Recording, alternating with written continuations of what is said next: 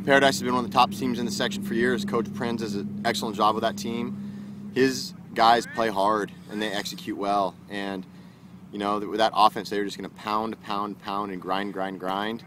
And, it's really it's a battle of toughness. It's a battle of who wants it more. And, our kids they got a little fire in their belly. They need to dig deep. And, can the Chico kids go toe-to-toe with the Paradise kids? That's kind of what this game's going to come down to.